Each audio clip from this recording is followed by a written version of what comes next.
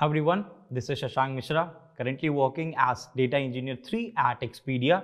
And in today's video, I'll be talking about Data Analyst Complete Career Roadmap. So before starting the video, if you are new to the channel, then hit the subscribe button. And if you want to keep learning from industry experts, then don't forget to check out Scalar's event page. Link is in the description box. So first, let's try to understand the actual role and responsibility of a data analyst. Because big data world is pretty humongous and this is a very wide array of job profiles like data engineering, data scientist, data analyst, BI engineering and many more. So we need to understand where these data analysts actually fit in. So data analysts actually work like a bridge between the actual information and the client and customers, whatever you want to call them. So when we talk about the clients or customers, they can be external clients as well. If you're working in service-based companies and you are providing these services, then the client will be the external customer. And sometimes even other internal teams can also be the customer. So let's understand the responsibilities of a data analyst with a simple example. Let's say you are an e-commerce company. Obviously, for you, the payments part is something which is very important. And even for the CXO level, let's say CFO, CEO, they will be pretty much interested into the growth of the payments part, like on daily basis, how much profit we are making, how much loss we are making, these kind of stats, which are pretty much important. So let's understand, if you have a transformed data engineers, data scientists, they work really hard to prepare that transformed data. So what do you think? If you send these million number of rows to your CXOs in the form of Excel sheet or something like that, they won't be interested to read it. There should be a decent way to visualize this information, and that is the actual responsibility of a data analyst. They work for the data representation part. Whenever you will be having the transformed data, they will actually pull out the meaningful information out of it in the form of beautiful charts like the heat map, graph, pie charts, line charts. These are the things where the information can be visualized pretty well, and that is the end result the customers or the clients want from the data analyst. That is why their responsibility is very much important, and this is just one single part, because the data analysts are actually the bridge between the engineering team as well. Once you will keep on getting the requirements from the clients and customer, you will communicate the same thing to the engineering team as well, because based on our requirements, they will transform the data based on the business rules, and once that is available, then the actual responsibilities of a data analyst will start. So that was just a high level overview of a data analyst so that you can understand what you will be doing as a data analyst. And now I will be talking about the important and very required skill sets to become a good data analyst.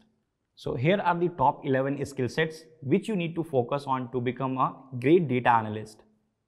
First one is the programming, and I would definitely recommend, based on my experiences, if you want to move ahead with the data analyst job profile, focus on the Python, because Python has actually become a language of data.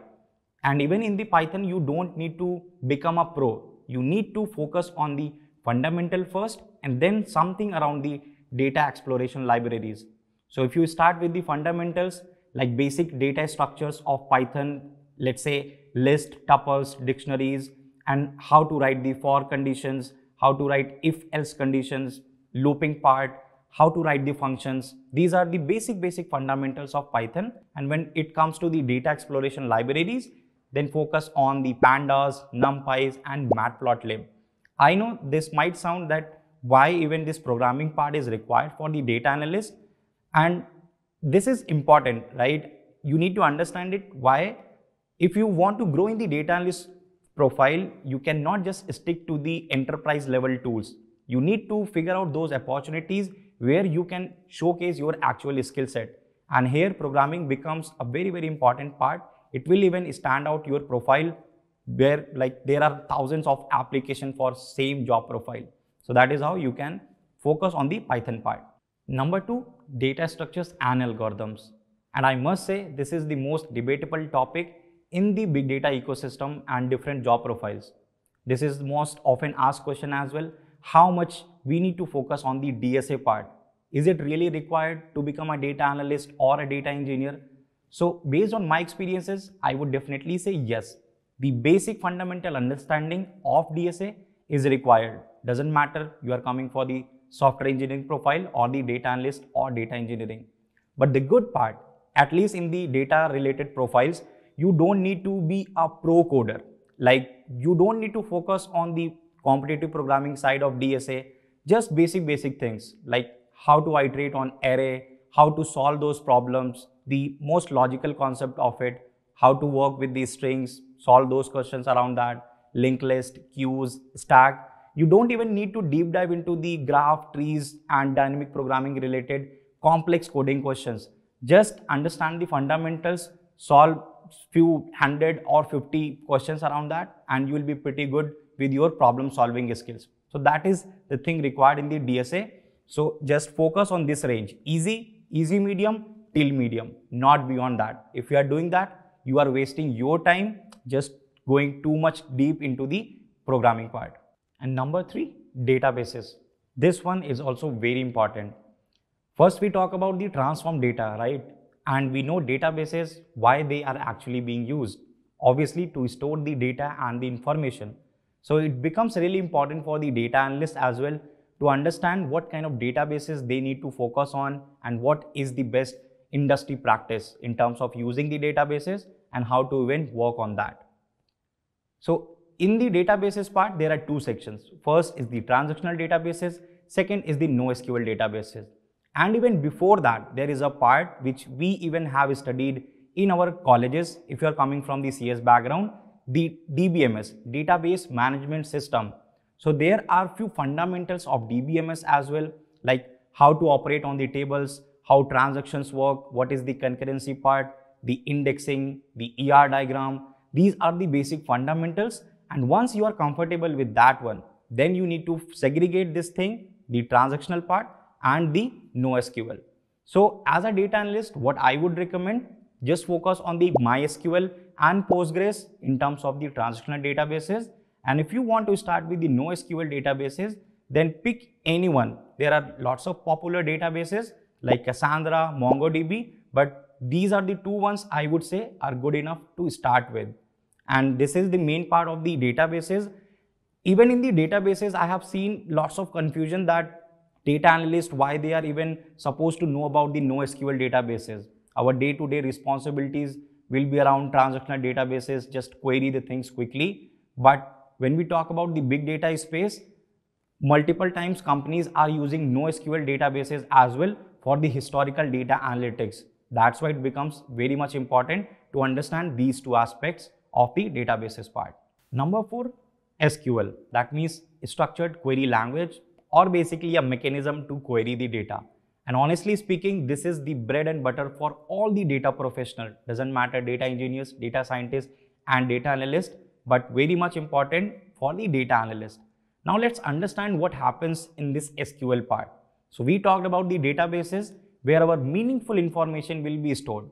But when it comes to the aggregation part, there will be like 50 or 100 number of columns in one particular table in a database, but we will be only interested in few columns to aggregate. Let's say doing the summation part, doing the max, min, these kind of operation, and writing complex logics so that we can see the stats for this particular, let's say, year, how much sale actually happened and how much expenditure we did on our part. So these kind of stats you will be able to bring out from those tables or the data which is stored in databases with the help of SQL. And that is why in your interviews itself, this will play a very important role. At least 30 to 40% weightage will be given to the SQL part. So what you need to focus on SQL, again, start with the fundamentals like DDL, DML, DCL, how to just create the tables, alter commands, how to select the data, insert the data into the tables. And after that, the analytical part will come into picture, like how to do the join operations when you have multiple data sets to join together, how to perform the group by queries, how to apply the case when statements, and most important from the interview perspective, applying the window functions and pivoting. So these are the few very common topics within the SQL part which you need to focus on if you are preparing for the data analyst interviews, and this is something which will be part of your day-to-day activities. Number 5, big data fundamentals. Since we are talking about the data analyst profile along with the big data analytics, then how we can even forget this big data terminologies. So if you are moving into the data analyst profile, definitely it becomes very important to understand what are the basic terminologies under the big data, like distributed computation, distributed storage, how this whole cluster actually works, right? How we compute the things over 100, 200, 1000 node of cluster. What are different file formats like JSON, CSV, Parquet, Avro, ORC, different types of data as well, like structured, unstructured, semi-structured. And within this big data fundamentals part, there are few frameworks as well, which I won't say that is a starting point for you, because there are few other important skill sets which you need to focus on priority. But when you start exploring the big data part, the fundamentals, if you can explore the Hadoop part, how it actually works, right? How we write those Hadoop related commands to move files from here and there, and even to do the starting data analysis, that would be pretty awesome. And second part would be the Hive as well. This is the most important data warehousing sort of tool in the big data, and most of the companies are actually using it for doing the historical data analysis, because this framework actually support the SQL type of writing style. So anybody who is coming from the SQL background and don't have any programming languages, they can easily work on this framework. And since it is widely being used by different companies, I would definitely recommend to explore the Hive part. And then if you want to upskill, then you can explore the Apache Spark side as well. So that is under the big data fundamentals, you need to cover all these things. Number 6 is the dashboarding tools. So if you remember in the beginning, I talked about the data representation part, like creating the bar chart, pie chart, heat map. So how a data analyst will be able to create these kind of charts or this data representation part. For that, the dashboarding tools will come into the picture, because this is something which is the most important part of this whole data representation. You will be having the transform data in multiple sources. It can be a persistent data storage or any database. And on top of that, you need a layer or a kind of framework, or you can say a tool which can help you to write those kind of logics so that you can just present that information in the form of the dashboards. So right now in the industry, there are many data dashboarding tools available, but as a data analyst, what you should prefer? So based on my experiences and based on the industry demand as well, I would say prefer Tableau, Power BI, ClickSense or Data Studio. So these are the 4 top demanding dashboarding tools.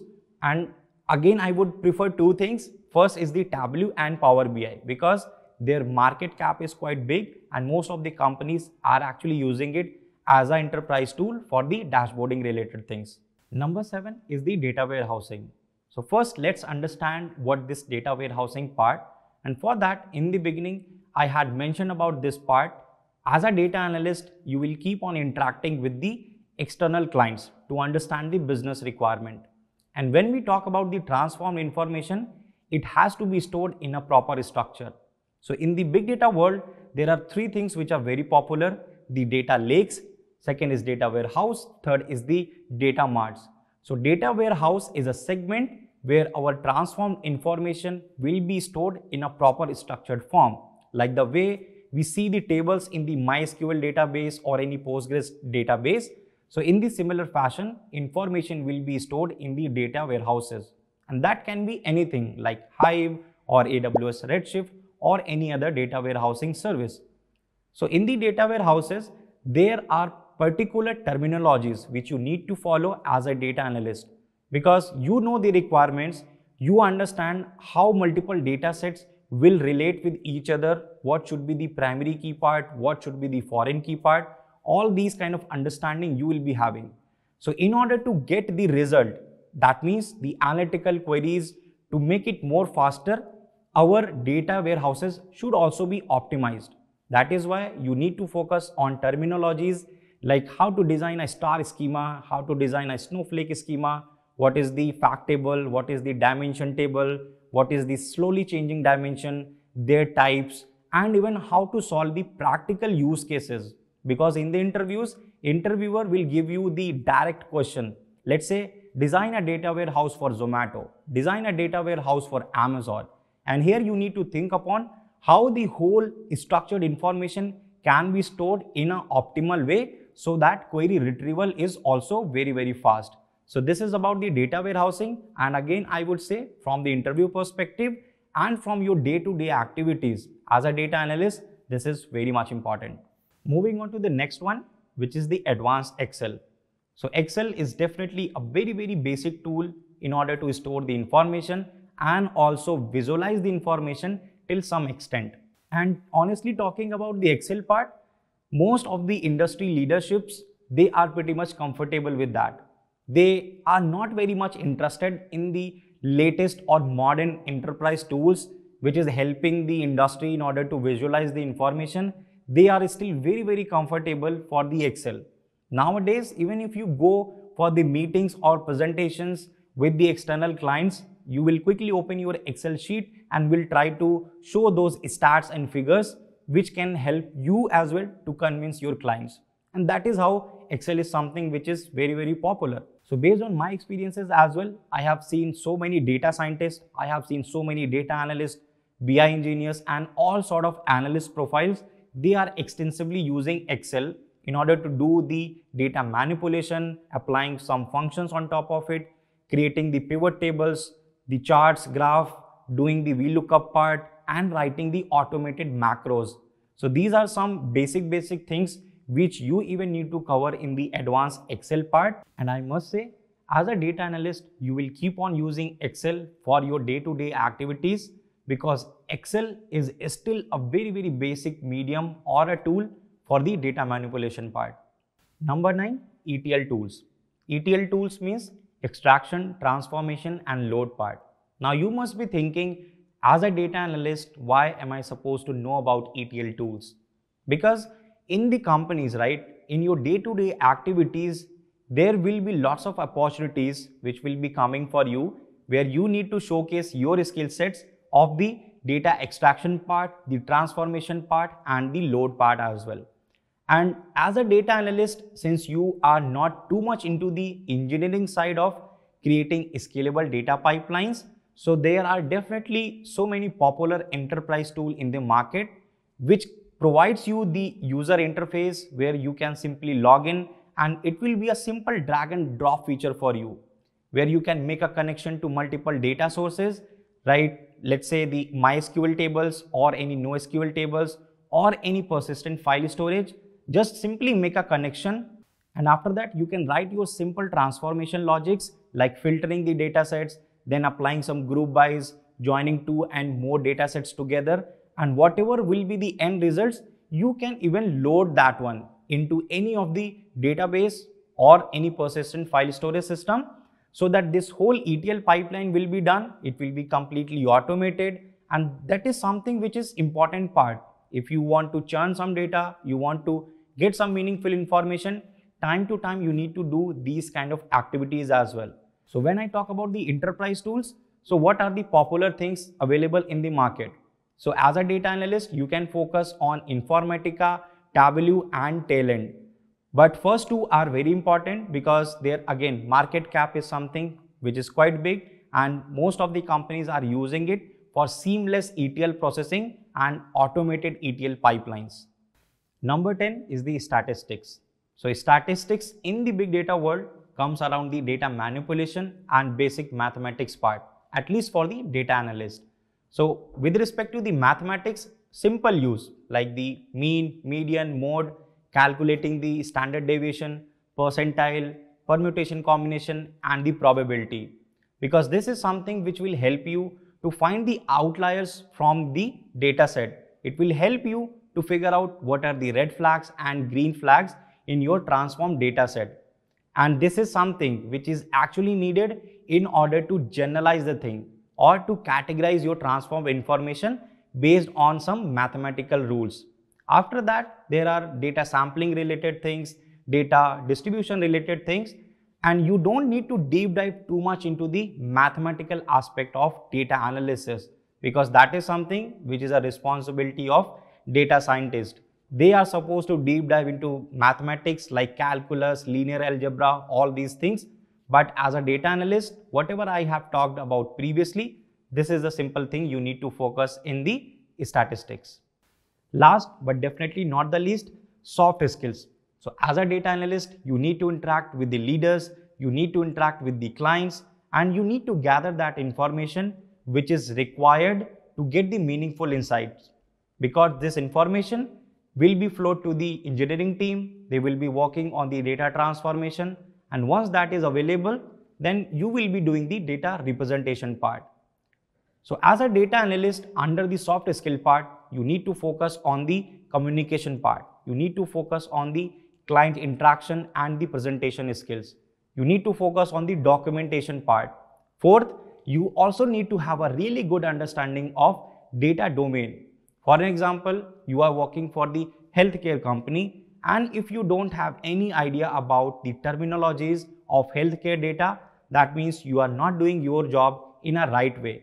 So if I have to summarize all these things under the soft skill part, you need to focus on it because information needs to be passed in a proper channel, and that is why your soft skill will play a very important role.